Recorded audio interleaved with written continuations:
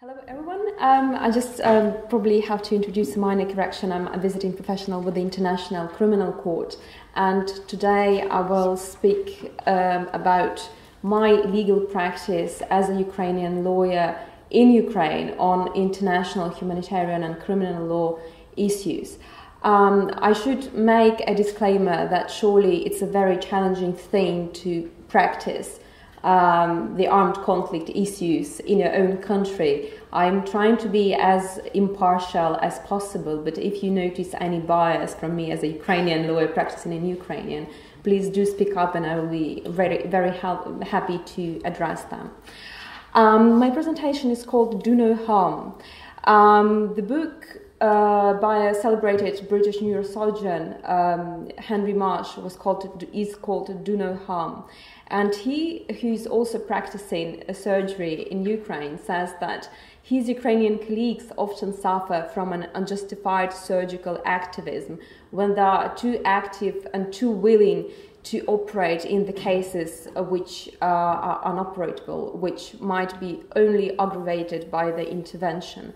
And unfortunately, sometimes it also happens with the civil society in Ukraine, because having faced an armed conflict, an issue the Ukrainians have neither predicted nor were quite ready to tackle, just gave rise to many challenges. So on the first slide you can see the Maidan Square. Basically this is the central Kiev where the Revolution of Dignity started in 2013. It culminated in mass shootings of the protesters, and eventually the occupation of Crimea followed and the armed conflict in Donbass, in the eastern region of the country, with the proxies, pro-Russian proxies who are allegedly supported by Russia. Here you can see this neurosurgeon, Henry Marsh, also in Maidan Square, who commented on this unjustified activism of the Ukrainians. But is it really unjustified? The case of emergency followed in the legal domain in such a manner. Ukraine could not investigate or prosecute the alleged perpetrators of the Maidan crimes or of the crimes which are committed in Crimea and in Donbass, because first, many alleged perpetrators have left the country to Russia or elsewhere, so they're not there physically, and second, there are certain other expert limitations, because surely the domestic prosecutors, judges have not dealt with the law of armed conflict. So the International Criminal Court became the first option, the primary and evident option, to pursue the individual criminal responsibility of those allegedly responsible for the grave violations in the country. Ukraine signed the Rome Statute in 2000, but it did not ratify the statute due to some constitutional limitations. So what the country did in 2014 and 15, the country recognized the ad hoc, basically, jurisdiction of the court under Article 12.3 of the Rome Statute. So basically, Ukraine has invited the Rome Statute to step in and look at the situation in the country. At the moment, the prosecutor of the International Criminal Court is doing a preliminary examination of the situation in the country. So what does it mean? It means that it's not a full-scale investigation yet, so currently the office of the prosecutor is examining whether there is a reasonable basis to believe that the crimes falling within the jurisdiction of the court, namely the war crimes and crimes against humanity in case of Ukraine, have been committed. And if the prosecutor is satisfied with that, she will proceed with a full-scale investigation. And to catalyze this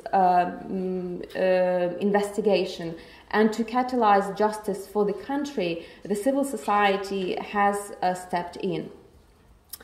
I will address the 5 principal innovations where the Ukrainian civil society has helped to bring more justice to the victims of the alleged war crimes and crimes against humanity in Ukraine.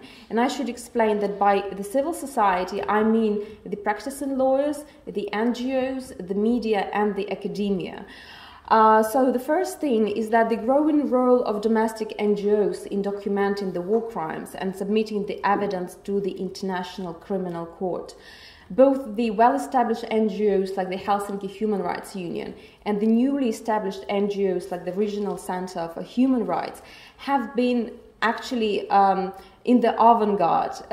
They were in the front even before the prosecutors' offices, pointing at the violations first committed by all sides to the conflict, and second at the violations that were not on the radar of the state authorities yet.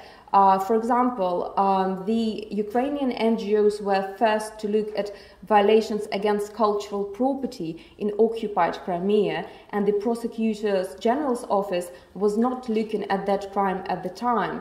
But as the evidence was collected, the prosecutor's offices were sure that indeed it was the case, it was a violation, and they started their own cases. So we can definitely see that the domestic NGOs and human rights in Ukraine have impacted the case selection in domestic proceedings. Second, there has been the unprecedented cooperation between NGOs and traditionally reserved state authorities. I'm not sure how familiar you are with the Soviet and post-Soviet prosecutorial and law enforcement system, but I presume you can understand that these institutions have been very male-dominated, very close to external consultancy, and very reserved in their reporting.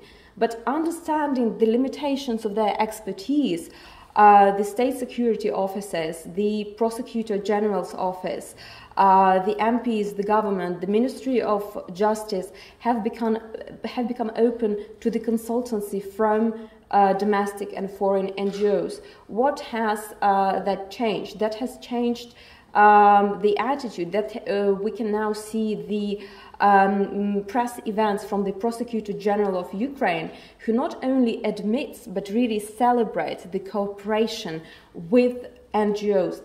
This has never been the case on the post-Soviet space. Very recently, just in February, the Prosecutor General announced quite proudly that together with domestic NGOs, they submitted a new communication to the International Criminal Court on the appropriation of property in occupied Crimea. So we can see this that the NGO sector is more accepted and recognized by the state sector, and this is very important. Basically, this is the third point that I would like to address. This is the growing state openness to the consultancy, not only from domestic actors, but also from external actors. The company that I work for is run by a British barrister and American attorney, and one could never expect, say, Ukrainian prosecutor's office being open to the consultancy from a British barrister, but actually this is what they're currently doing. They do receive the recommendations, they do invite the practicing international lawyers to train the Ukrainian judiciary, the newly formed Supreme Court of Ukraine, on IHL and on ICL, because as the judges were not really familiar with the international humanitarian law, some war crimes proceedings were conducted in Ukraine domestically were criticized for not fully meeting the international humanitarian law requirements. So there is this openness to the current training of the new judiciary in Ukraine by including foreign experts. First, we're speaking about the enhanced legal training of the military. As you know, the International Criminal Court looks into the situation as a whole, not just at the violations committed by one party to a conflict. So certainly the Ukrainians, the government are interested to ensure that their military, their servicemen, are as knowledgeable about IHL as possible, because this is their primary protection, ensuring that they are not committing the war crimes, ensuring that the shelling they do complies with the principles of distinction and other IHL standards. So we've also currently experiencing this huge civil society participation in training of the military. Again, this is something that could never happen even a couple of years ago, because the military has traditionally been in the Soviet Union and in the post-Soviet countries a very closed, traditional and reserved area, close to the foreign consultancy. And fifth, the civil society, namely Amnesty International, Global Rights Compliance, my private, basically, law company, local NGOs and the academia are contributing greatly to amending the domestic criminal legislation. The Rome Statute crimes, the war crimes and crimes against humanity have not been properly incorporated into domestic law in Ukraine. Not only in Ukraine, also in Georgia and in Moldova. Georgians also had to amend their domestic legislation when the armed conflict with Russia happened. So the principal flaws that the civil society has helped to eradicate from domestic law are as follows. First, the majority of the war crimes incorporated in the Rome Statute are in the new draft code in the new draft law amending the Criminal Code of Ukraine. Second, the penalties, the approach to punishment is also incorporated properly, because currently there is this disbalance between the penalty options in the Ukrainian Criminal Code. For instance, it provides an option of only 10 to 15 imprisonment for a war crime or a life imprisonment. So we see a clear disproportionate approach to punishing war criminals. This is being corrected. Also, we are adding new crimes, such as the crime of enslavement, of persecution and enforced disappearance. These crimes have not been recognized by the Soviets, and they have not been recognized in the independent post-Soviet states. But currently, we see that the armed conflicts demand that they be in domestic legislation. So this is something that the civil society also is reassuring the domestic authorities to change and to implement. Thank you. There have been also complications. As I'm saying, Dr. Marsh said that the involvement can also be sometimes harmful. For instance, the mass media have provide their own version of international law. They raise the unjustified expectations. For example, many mass media not knowledgeable about international law claim that the ICC will definitely adjudicate the Maidan crimes, the shootings in the central square of Kyiv, not understanding the limitations that the widespread and systematic criteria require by the ICC. Surely they raise the unjustified expectations from the victims, and such unjustified reports by the media, they create the tension within the society when they don't receive the judgment which they expected. But they couldn't expect it because the jurisdiction of the court or the admissibility of the court did not allow for it, and unfortunately not all media explain that.